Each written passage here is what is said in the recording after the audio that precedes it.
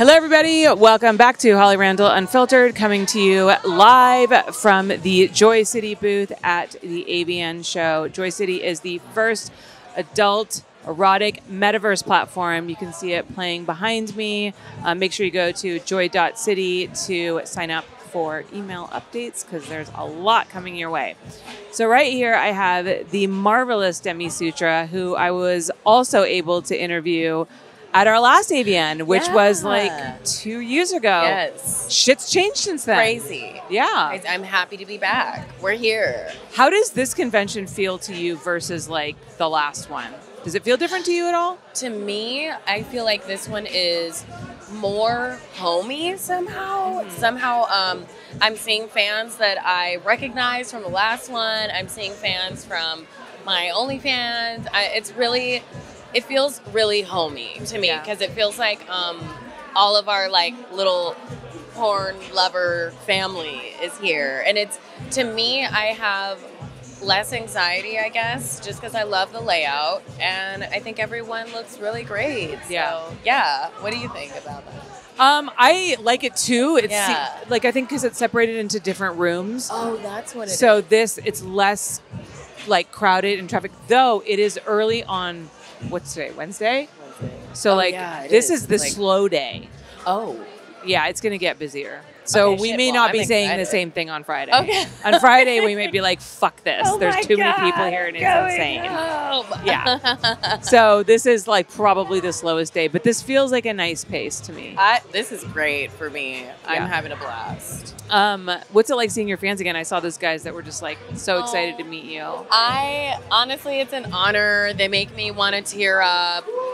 I'm a very emotional person, and it means a lot to me to be appreciated by people. I'm literally like such an emotional person. So yeah, it meant a lot to see people. And that particular group, all of them are autistic like me. And so we're all on the spectrum. And so to be able to like relate to my fans in that way and kind of all agree that we're all oddballs and that it's fine and it's great, it really means a lot to me. So this is the first time I've heard you mention that you were autistic. Is that a recent discovery of yours? Is that something that you've always known, but you're just like being more open about it now? I would say it's something I've always known. I got diagnosed when I was 8, but I always medicated, whereas now I kind of try natural things. I try certain teas. I try stuff like that.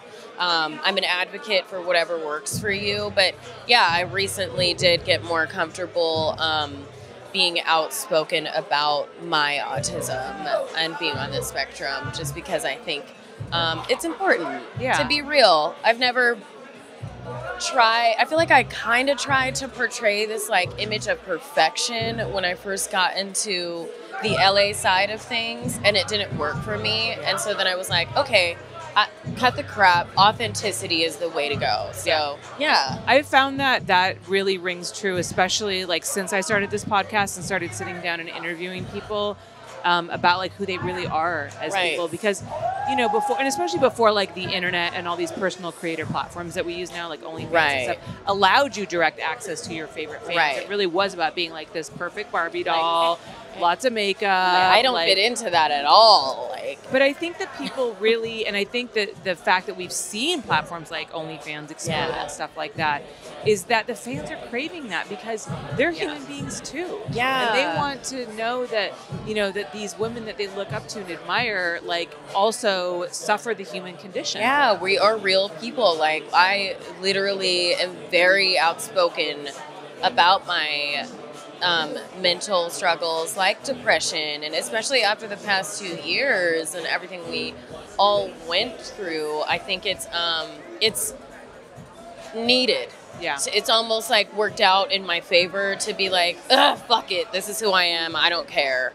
Somehow it has worked out in my favor, and I am just so grateful for that. Like, wow. So, because people do want authenticity now. Yeah. They don't want a picture perfect cookie cutout. They want realness. Yeah. So do you find that it's been more freeing now that you're more open about who you are? Do you feel like I feel like it's more freeing, and that I can just show people that like you can be a complete fucking weirdo and also be hot. Like That's true. I've tricked so many people into fucking wanting to fuck me and thinking. So I'm like, little do you know, I'm so weird, but it's I great. feel like they don't regret it afterwards. No, I think they're good. You know, I think it I works have out. real fans, and that's something that I really appreciate, like with my whole entire fucking heart. Yeah. No, it's really, and it's so nice to meet them in person too. It is so cute to meet them in person. Yeah. I'm so glad I'm here. It's really an honor to be here. Because it's like when you're behind a computer and you're speaking into the ether, or you're like DMing somebody, like it kind of almost doesn't feel real. And then when they come and they're like this person in front of you, they're like, oh my God. It's like, it really adds that next level. Yeah. It's really nice. Like it's like, we're here. We're here. We're together. We're here. I am here with you. Yes. It's beautiful. So tell me about your upcoming anal adventures. Oh my God, my little booty hole is gonna get fucked. So, am I allowed to cuss? Yes. Okay, it's great. too late now anyways, That's but yes. fucking so good. So, my first anal scene ever is going to be with Isaiah Maxwell. Who I love. I love him. I love him. What's your favorite thing about him besides his dick? Well, his balls. Just kidding. Just kidding. My favorite thing about Isaiah Maxwell is that he is incredibly sweet. He's so precious, and we use the same shea butter. So I trust So like if him. you don't have any, then like I'm like, be like, give me hey, can that I borrow shit. some? And we'll just lather each other up. It's so hot, and so like he's actually a friend. He's met my dog. So that's a lot. When Demi brings you home to her dog, mi that is perrita. That's a lot. So I think I really like that he is. He's just kind. Yeah. He's sweet and he's gentle, and that is the type of person that I have in my ass. I've never actually done anal with anyone that I didn't love. I've only done it with 3 people in my life. Oh, wait, 4, including Luna Star. But everyone loves Luna Star. Everyone loves it. So that's the fine. fuck on. But, I'm really excited for that because you need somebody that you trust and are also really, like, horny for. So I'm like, this is perfect. This is great. Yeah. So are you planning on, like, how are you going to prepare for this day? So, I'm going to prepare by just doing really relaxing things. I'm going to get a massage the day before, be in the bathtub, and like try my different butt plugs out. That's important. I have been asking every single person, like, what are your tips? What are the do's? What are the don'ts? And so I've gotten a lot of great information, you know what I mean? Mostly from the gay community, because that's who I trust. Yeah, they have a lot of experience in that area. Right. Yep. So I'm like, that's who I trust. And I have gotten, it's been great. Like, I'm really excited about it. I'm so excited. The number one thing I've been told is to relax. Because it's a muscle. It's a muscle. Yeah. I just found out it's a muscle and you have to, like, work it out. So you have to, like, stretch it. I mean, the things we learn in porn, it's amazing. What?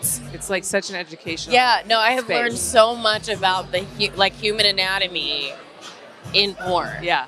Like in sex work in general, but like specifically in porn, you know? Yeah. So it's like, it's been great. I'm really excited. I'll be doing my first one with him and then my second one with Small Hands, which will be, it's going to be great. Both of them I love and they're actually my friends. Yeah. So that's what I want. I love Small Hands, but he's he's like a little like comedian, like fun guy on set, and you are too. So like I can just imagine that day is going to be really fun because you're both goofballs. So I see that there's going to be a lot of laughing and stuff. We like do that. laugh. It's so ridiculous. Like every time I have sex with that man, we're like being serious, and I'm like, oh yeah. And we crack up. I just leave it. I leave it. I don't edit it out. I just leave it. And everyone seems to love that. And I really like that the fans have been able to pick up on the true sexual chemistry between me and certain talent. Yeah. And I would say Isaiah Maxwell and Small Hands are like two of the top people that they love seeing me perform with. And they're two of the most respectful, beautifully big-dicked dudes. Yeah. So I'm like, yes. Well, Demi, it's been so great chatting with you. I want to let you get back to your fans. I know you have some people that are waiting for you. Thank you. Can you tell everybody where they can find you on social media? Thank you so much, Holly. You guys can find me on Twitter at Demi Sutra. It's hard because we're all shadow banned, but you'll be able to find me there. And my OnlyFans is demisutra.com. And Instagram, what is it? BrattyDemi_official. Fantastic. And you guys can find me on Instagram at Holly Randall and on Twitter. Make sure that you guys go to Joy City, sign up for the email list, and get up to date on all of the updates on this amazing new platform. Thank you guys so much.